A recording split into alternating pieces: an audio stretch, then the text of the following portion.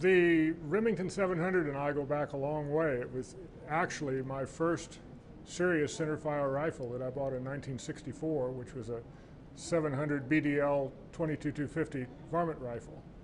And I probably used that rifle more than all the rest of them put together. It's now on its third barrel. The first two barrels are smoothbore from being shot so much, 10,000 rounds or more each. I used that rifle as a coyote rifle when I hunted fur to help pay my bills, and I'm still using it today. So it's been an old friend for a long time and has never ever done anything wrong.